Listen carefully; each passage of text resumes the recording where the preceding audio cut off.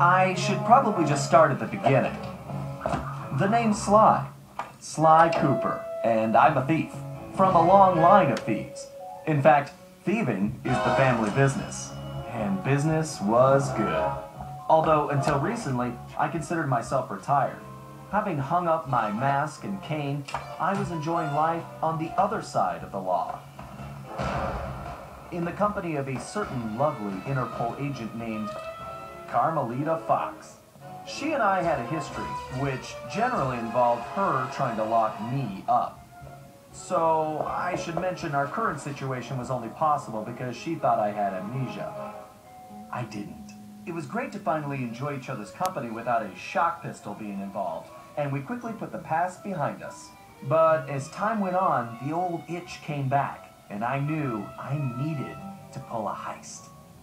I should also mention that as a master thief, I only steal from other thieves. So it took me a while, but I finally found what I was looking for. My target was an upstart art mogul, a real hotshot collector. He seemed respectable, had even opened a new museum. But I could smell a rat. Reliable sources told me he was dealing in black market antiques worth millions. So I felt he should share the wealth. I was working on a plan when one night, as if on cue, Bentley showed up. Bentley was the brains of our operation, the mastermind.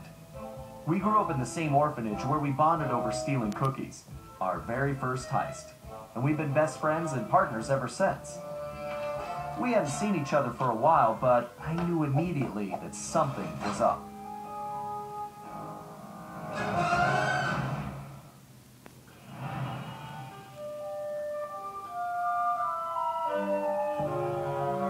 Bentley had been enjoying his time off too, building a new lab from scratch with his girlfriend and fellow tech whiz, Penelope.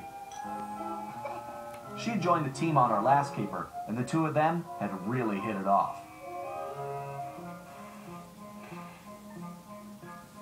Apparently, they just finished work on a top secret project when Penelope had simply vanished. Bentley was worried sick. He searched frantically but found nothing. Then, he noticed something that completely stunned him. In his spare time, Bentley had been researching the Thieves Raccoonus, the Master Thief's handbook passed down through the Cooper family for generations. Its pages overflowing with the exploits and secret techniques of my esteemed ancestors. Only now, those pages weren't so full. In fact, they were disappearing right before Bentley's eyes. Realizing there was no time to waste, he gathered his gear and raced off to Paris.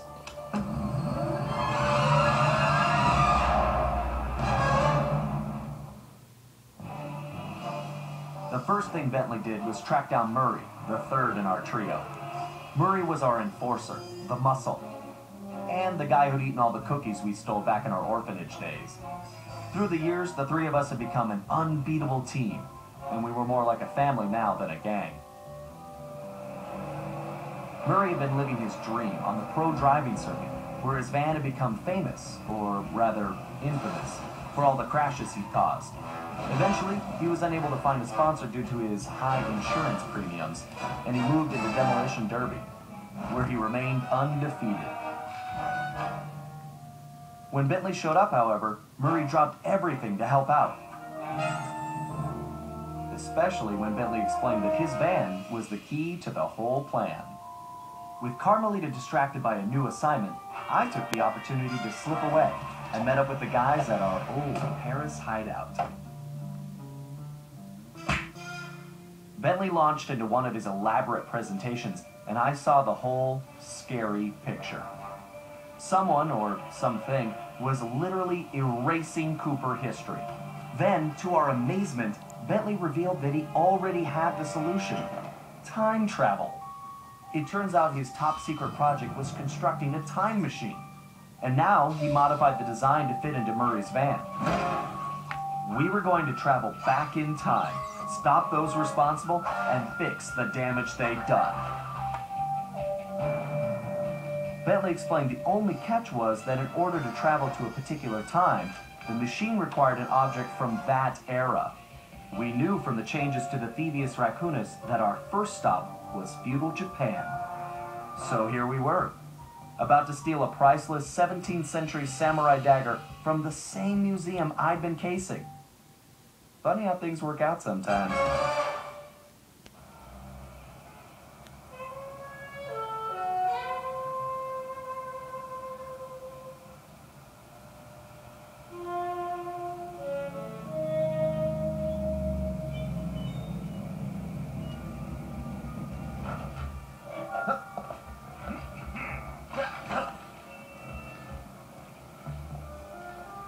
Okay, you both remember the plan, right?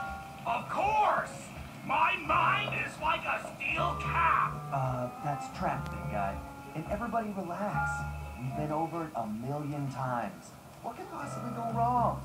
Famous last words. Look, we're only gonna get one shot at this, so we can't mess up. All right, no messing up allowed. Now stop worrying. This is gonna be a piece of cake. I'll see you both inside. Now let's get going.